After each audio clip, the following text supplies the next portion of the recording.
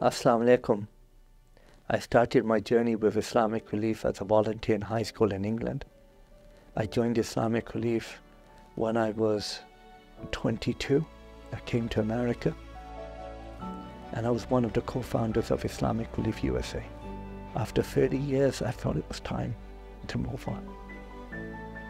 It's been an amazing journey. I remember staying in different people's homes, in university hostels when we didn't have money for hotels. Based on that sincerity at that time, we've now built an organization that, mashallah, is now raising $165 million a year, hopping here in America and around the world.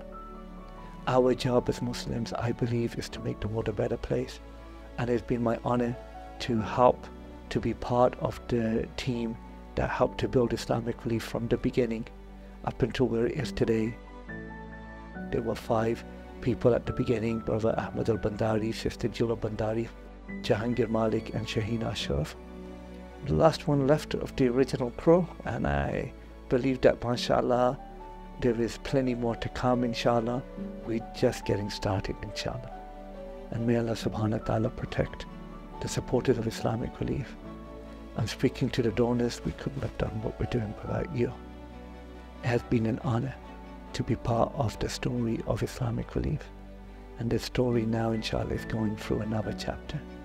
Please pray for me that Allah subhanahu wa ta'ala guides me, that I will continue my journey, inshallah, to try to serve Allah subhanahu wa ta'ala and continue, inshallah, to add my effort to the other efforts to try to make this world a better place, inshallah. I need your du'as, inshallah. Thank you for the amazing journey so far. Assalamu alaikum.